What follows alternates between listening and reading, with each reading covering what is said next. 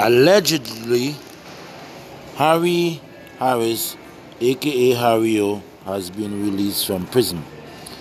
But it kind of puzzled me because I looked up and I see Harry been released since 2011, apparently October 2011, from San Quentin.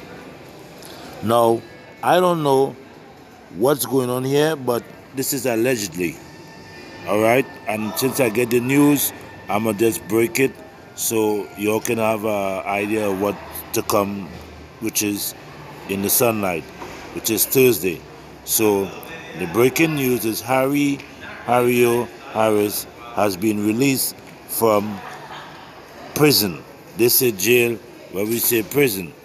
All right, he was the former, the head actually of Death Row before Shook Knight.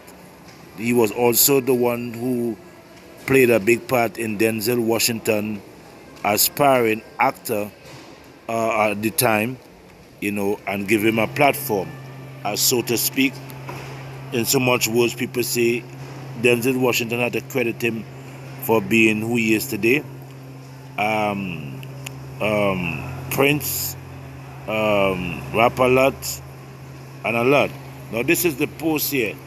Look at this post. You tell me what you see in here. It's stating 2011. All right, and look at better post. Have a good night. Bless and subscribe.